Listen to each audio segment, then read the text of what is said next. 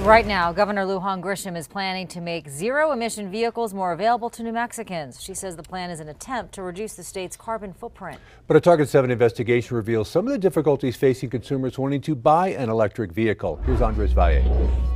A push for a cleaner New Mexico. For model year 2027 passenger vehicles, 43, so nearly half of all the new vehicles sold in New Mexico must be zero-emission vehicles. That's the plan Governor Michelle Lujan Grisham announced earlier this month. With the state pushing for more electric vehicles on the roadways, Larry Burns with the Power of the Future says New Mexicans aren't wanting to make the switch. Both things can't be true. They can't be so popular that the governor says these are the greatest thing to ever come along, yet not popular enough that she has to mandate that they are the cars that are sold. Target 7 obtained this data from the Taxation and Revenue Department. It shows fewer than 1% of all vehicles in the state are electric. Only 4.1% are hybrid. New Mexicans have rejected it. They don't want it.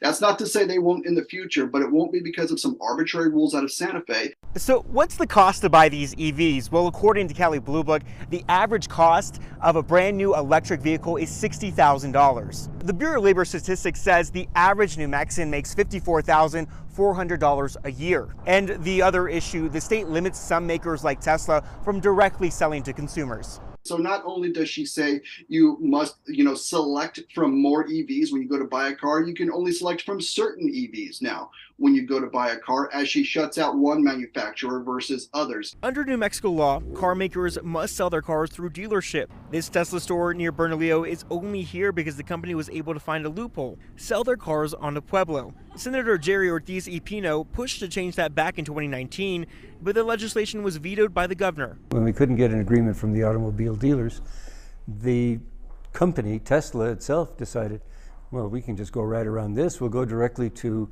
tribes. And because the tribes are sovereign, we don't have any control over what they do or don't do. And so they can go ahead and allow Tesla to sell directly to consumers. Tesla did let me know the time frame in order to get a new Tesla in your name. It's going to take about 2 weeks. Meanwhile, Malloy Nissan of Albuquerque says they're lucky to have even a single EV on their lots for purchase.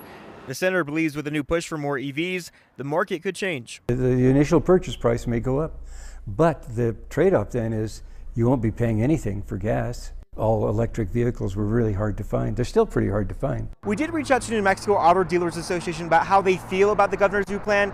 They told me they have not yet taken a stance, but we'll be meeting next week. Reporting for Target 7, Andres Valle.